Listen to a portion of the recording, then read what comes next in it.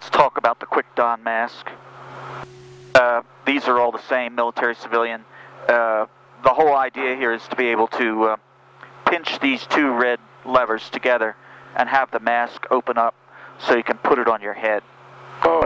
When you're wearing a headset, that's impractical. So my advice is just to fold it back and put the mask on your face and get a couple of breaths, and then take off your headset, glasses, whatever, baseball cap, get the mask on, and then get the headset back on, and then go on with your mission. As far as that goes, there are a couple of features on the mask. There's a little bypass here that puts dry gas up under the visor if you're wearing a helmet. We don't need that, so we keep that closed as it is now.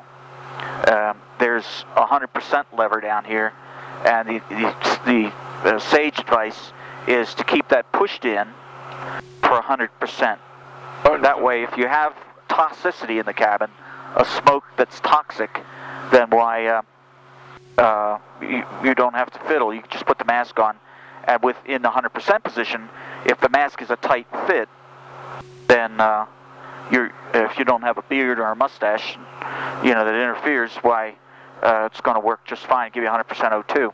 If you need longevity out of the gas bottle and don't have toxicity, you just have a low PPO2 in the cabin on a kind of a high cabin pressure, or a high cabin altitude, low cabin pressure, then put this out of the 100% mode.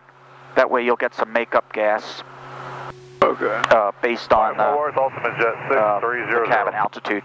But for now, we're going to leave that there. Now, the EMER button is an overpressure device, much like a scuba regulator's second stage. So when you switch to EMER, when you put it on the white dot, then the gas comes out of the mask with a vengeance. That's so you can't overbreathe the mask. So if you're hyperventilating, you want to go to EMER, and you can hear it hiss out of there when we move it to EMER. You can also just touch it to get a quick push of gas. Try that. Put the mask to your face and then push the button. Good stuff.